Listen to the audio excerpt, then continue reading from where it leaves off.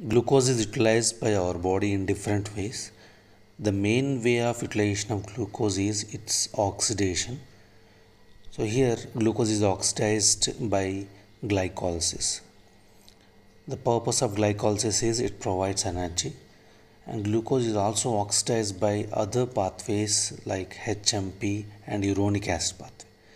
Significance of HMP pathway is when glucose is oxidized by this pathway, it is not releasing any energy, but it is concerned with the synthesis of pentose sugars and NADPH.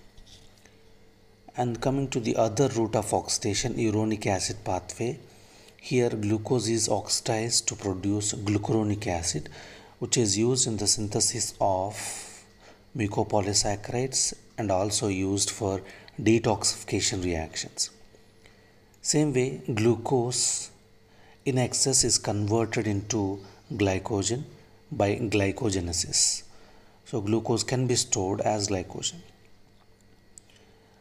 But here the storage of glycogen is limited. Because of that, the excess glucose will be converted into fats by lipogenesis.